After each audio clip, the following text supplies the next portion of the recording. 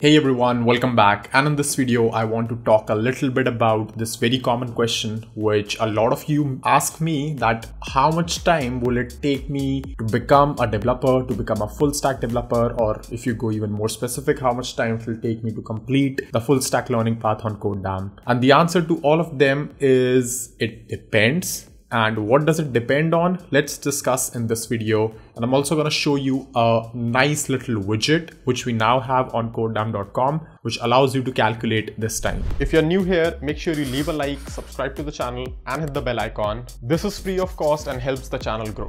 Okay, so as you can see on the screen, if you go to the full stack path on codedamn, you will see this very small widget at the bottom, which is still mostly a work in progress, but it's functional. So what you have to realize, the three most important parts or the variables in this equation are the number of hours you're spending per day learning, number of days you're spending a week learning, and what inherently is your capacity of learning, right? And I want to spend some time on each one of them, but starting with the last one, which is inherent capacity, right? Now, this one really depends on person to person, really, and this is a factor which can speed up or slow down your learnings. For example, some people really understand a lot of things quickly, right? They're able to grasp something quickly, they're able to get started with it quickly. And for some other people, it might take some time in terms of understanding the theory properly, then understanding the practical examples properly, and understanding the whole thing properly, right? So this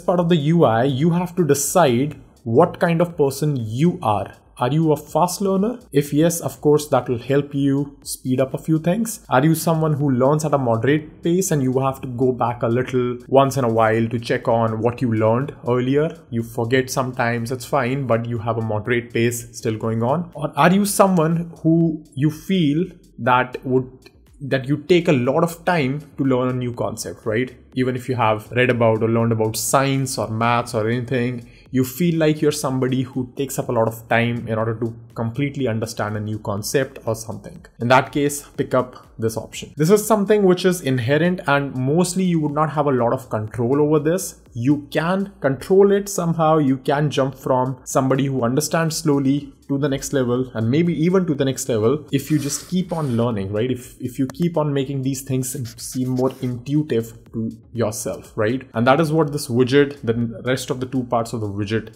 specify. The next thing, which is the hours per day and the days per week. This is really interesting for me because even if you, let's take an example of collectively spending 7 hours a week, right? Now, one of the permutations for doing that, if you spend 7 hours, 1 day per week, that means you're just taking out a Saturday or a Sunday and just spending 7 hours that day alone. Now compare this with the equivalent where you spend the same amount of time, that is 1 hour for every 7 days, but there's a drastic difference in the calculator. The earlier calculations showed 18 months. This one shows you 10 months. And this is like a deliberate algorithm in place. Why? Because second most important thing you have to realize is that consistency matters a lot more than just having random spikes of learning in your journey. This is because this 1 hour you're spending on every single day, you're actually reinforcing whatever you learned in the past again next day. But if you spend that, once every week, then that energy, that momentum is truly lost. So this is really important if you're starting off, not only in just this codedamm's full stack learning path, but in general, anywhere,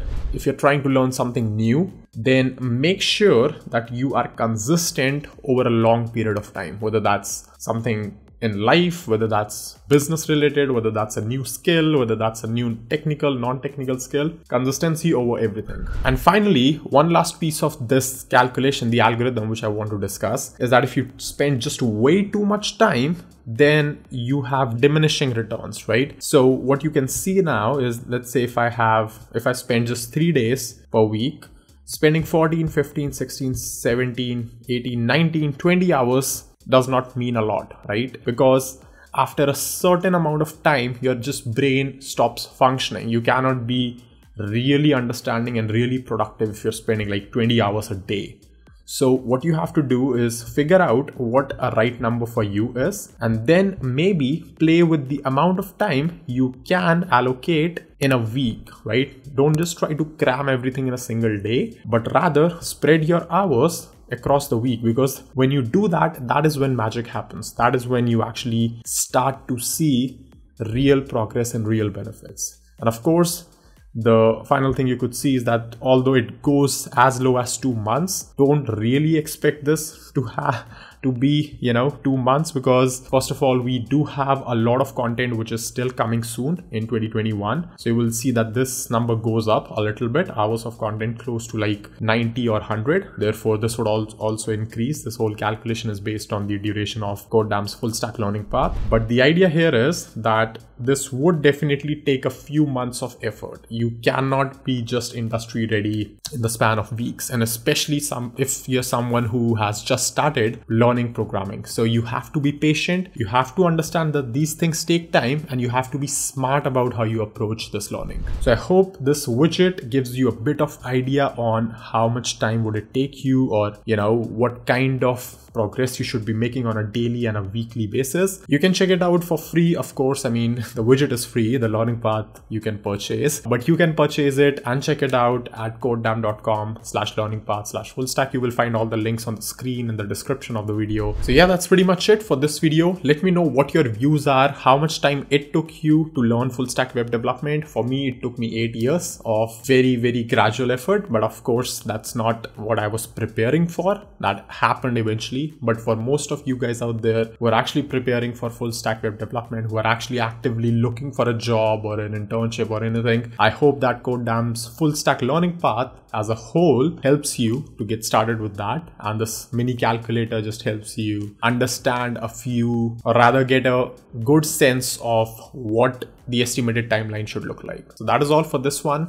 If you enjoyed it, make sure you leave a like and subscribe to the channel. Thank you so much for watching, and I'm going to see you in the next video really soon. If you're still watching this video, make sure you comment down in the comment section, I watched this video till the end. Also, if you're not part of CodeDamm's Discord community, you're missing out a lot on events which we organize on a weekly basis to code. You already know the drill. Make sure you like the video, subscribe to the channel if you haven't already, and thank you so much for watching.